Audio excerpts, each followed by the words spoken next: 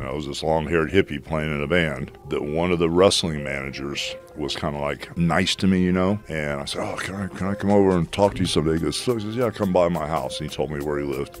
And as I'm sitting in the living room, this guy's managing superstar Billy Graham, Joe LeDuc, a guy named Steve Strong, who was with, I don't know if you know who these guys are, with superstar Billy Graham. Yeah, sure.